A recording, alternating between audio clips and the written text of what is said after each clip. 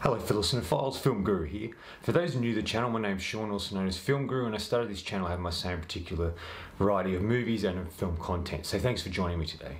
Today I'm reviewing Indiana Jones and the Dial of Destiny.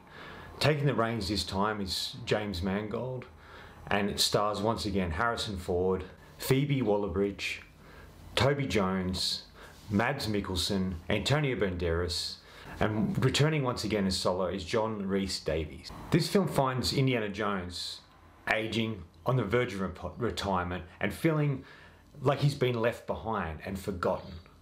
His students aren't interested in what he has to say during his teachings, and he just feels a bit lost in a world he doesn't quite understand, and he's suffered a lot and doesn't know how to function anymore. His life is shaken up with the appearance of Helena Shaw, his goddaughter, daughter of Basil Shaw, an old friend of Indiana Jones's, and they went on an adventure together. And she's seeking and searching for something particular. Indiana Jones, feeling he has nothing left, ultimately gets swept up in this adventure, and him and his goddaughter set off on this journey. He finds himself once again up against Nazis, trying to find something that everybody else is searching for. It feels like his last hurrah. When this was announced, Spielberg was originally attached, and I was kind of hesitant but also interested. I felt the last Indiana Jones wasn't great. The first 30 or 40 minutes I didn't mind. The rest of it just felt a bit wishy-washy, and it felt like it was going more into the science fiction element rather than the supernatural. But I thought if we were going to do one more, Spielberg would be the guy to do it. And ultimately he pulled out and James Mangold stepped in. Look, I'm a fan of Mangold. I like his other movies. I think he's a talented filmmaker. He's very creative. And I think he does a solid job with this film. I think he puts into it a lot of nostalgia to make you feel and connect to it, and it sort of connects back to something from Indiana Jones's past, and I kind of like that. It felt like they were really trying to connect the audience once again to this character that was huge in his first trilogy, and he's a very well-known character and an iconic character. And I think overall they do a solid job with that. There are moments where it feels a bit like, guess what? We're watching an Indiana Jones film. I think that's what they were kind of going for.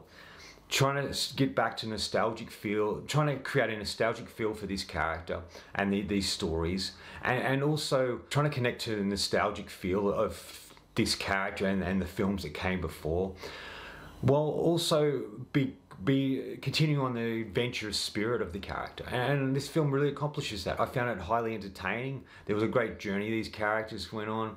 It felt like we're a bit more practical than we were in the previous film. It felt like we're actually on location and going to these different places. There's some good sequences in it. I thought the train sequence was fine at the beginning of the film. There's some car chase and variety of things throughout it.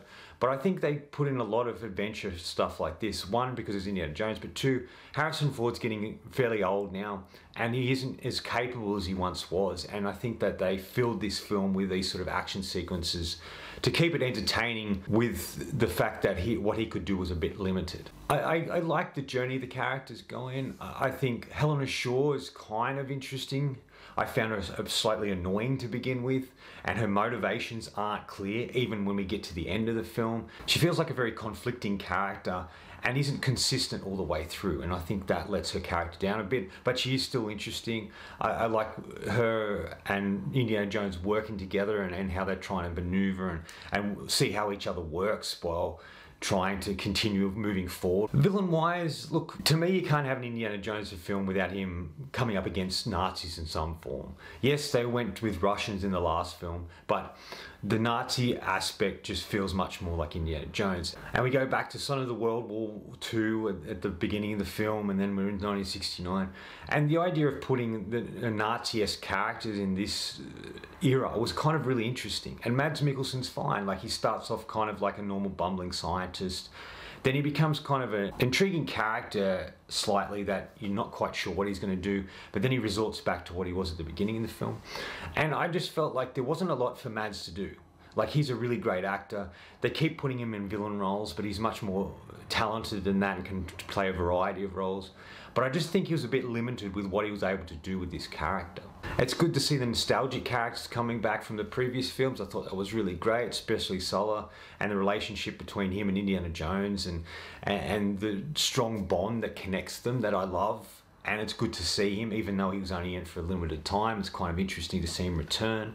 A lot of the adventure in this film felt a bit like Tomb Raider in a way. And I know that like Tomb Raider is probably inspired by Indiana Jones and the Mummy and all these other things, but this one just felt a bit more like Tomb Raider in that regard. But I still enjoyed that aspect. I thought it was still entertaining as well. It sort of was old school filmmaking, but it was also something new, and I did enjoy that. And Toby Jones is solid as well as Basil Shaw. I don't know why he hadn't been in the Indiana Jones movie before. I think he's great. He's very funny and entertaining, and he plays quite a colourful character, and I like the relationship between him and Indiana Jones. I like the relationships that Indiana Jones has with particular people, but ultimately the film really is Harrison Ford. His ability to bring Indiana Jones back to the screen is extraordinary.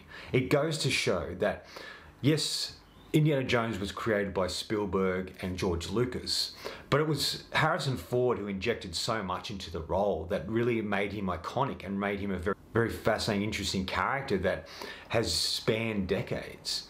And you really get to see how much he puts into this. I like that he's much older in this film, and he's not as capable as he was. I like that he's full of regrets, because he's going towards the end of his life rather than the beginning.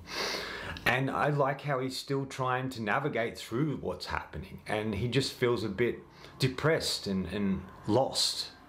He's really to express the character here, which felt like an evolution of the character in a way, and I like that. He brings so much to this role. He's really great to see him return to something that you can clearly see he loves and cares about. Where other characters like Han Solo, he didn't care as much, but he has a love and affection for this character, and you see that, and it comes through in his performance and the recreation of this character on screen, and I absolutely loved it. I think he's been consistent through all the films, especially these last two. The story's been a little wishy-washy and not quite sure what they were doing, and having too many writers, but he always is consistent, and I respect him for that, and I love the fact he is. What I really miss about the early Indiana Jones is a practicality to it. This has a little practicality. We're actually going to places where the previous film felt was all shot on a backlot or a set, and it just sort of felt very contained. Where this felt like we were actually traveling the world at different times, and they did their best to recreate those cities and towns and places they went that looked like they did during the late 60s. But there's something missing with the practicality, in my opinion. There's too much digital effects now.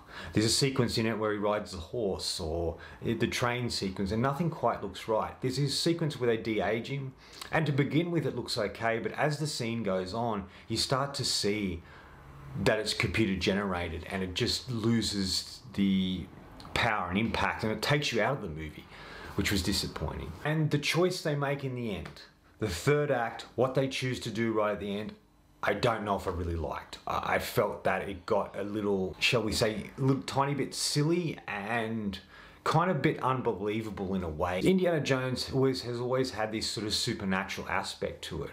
But there's something about when they start to, like the previous film, get into science fiction-y areas that just feel the people aren't quite understanding that it's supernatural elements, not sci-fi. It was, like I said, an inconsistency with Phoebe Waller-Bridge's character. I didn't quite understand her motives or her logic behind certain things she was doing. And right at the end just felt a bit too sentimental or too hallmarky or too Disney, that I felt disappointed in it. With the journey we go on with the characters, with all the places that we go and things that happen, it just felt the ending will just let the movie down. Final thoughts. In the end, it's a fun, adventurous journey. It's great to see Indiana Jones on the big screen again, his last kind of hurrah. It wasn't as good as it could have been, but I was still entertained with it. I'm going to give Indiana Jones: The Dial of Destiny 3.5 out of 5. I thought it was solid and somewhat entertaining, but it just never quite got to where I expected it to get. Anyway, that's all for me today. Thanks for watching. I hope you enjoyed this video. If you did, please subscribe down the bottom, follow me on Letterboxd and Facebook. Otherwise, until next time, enjoy the movies.